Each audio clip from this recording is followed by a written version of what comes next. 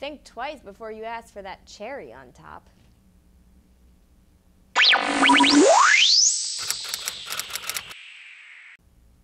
Welcome to Food Facts TV. I'm Cassie Berry. You know, when I was a little kid, I loved Shirley Temples, and my favorite part? The cherries. But now I'm learning that those cherries probably were dyed with artificial food dye like Red No. 3. Red No. 3 is a really controversial artificial food dye, and the Center for Science and the Public Interest is actually trying to petition the FDA to ban it. The FDA did ban a fifth of the products that had it in it back in 1990 after lab studies showed that Red No. 3 was causing cancer in lab animals. That's pretty scary. I don't understand why it's still in our food.